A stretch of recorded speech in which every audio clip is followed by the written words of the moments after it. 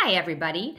Welcome. So, usually on Classroom Book of the Week, I feature one book in a week. But this week, I wanted to feature the Weathering and Erosion text set that I put together over the summer. It has 13 different texts in it, and I've linked to all of them in the entry below. But I just wanted to give you a little taste of what's in the text set. So, a text set is a basket of books. You're probably thinking I have tons of books in baskets. I don't need another one. But what's different is this text set also has activities that students can do in their science notebooks. So, when they finish early and they ask you, what can I do next? You can simply point them in the direction of this weathering and erosion text set.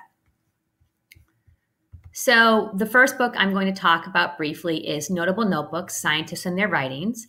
And this is a perfect book to get your students interested in doing activities in their science notebook because it features the science notebooks of famous scientists throughout times. And these scientists represent both genders as well as several different ethnicities. One of the scientists that this book features is Beatrix Potter. And one thing I did not know until I had read this book was that she actually drew pictures of rocks in her notebook. So that's a perfect lead in into weathering and erosion. And it's probably a fact that most students don't know about Beatrix Potter if they're even familiar with her in the first place. So here's an example of an activity that's in the text set that students can do. This one is directly related to notable notebooks. So there are sentence frames students can answer, and then they are asked to create their own sentence frame.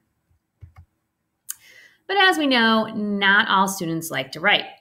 So another option, this one is with Jason Chin's Grand Canyon, is to create a die cut in their science notebook. So no writing is involved. They can do art instead. You may be thinking that's fine, but some of my students can't read Jason Chin's Grand Canyon. Well, that's okay. They can listen to Matthew Winter's podcast and hear Jason Chin being interviewed, and then they can draft an email to Jason Chin based on the podcast. And some of the activities that go along with this text set, they're just plain fun.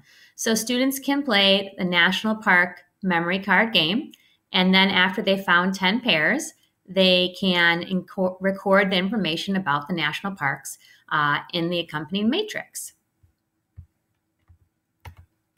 So if I've piqued your interest and you're looking to make your job easier this year, please click on the link below and it will take you to the links for the text set and all of the activities that accompany it.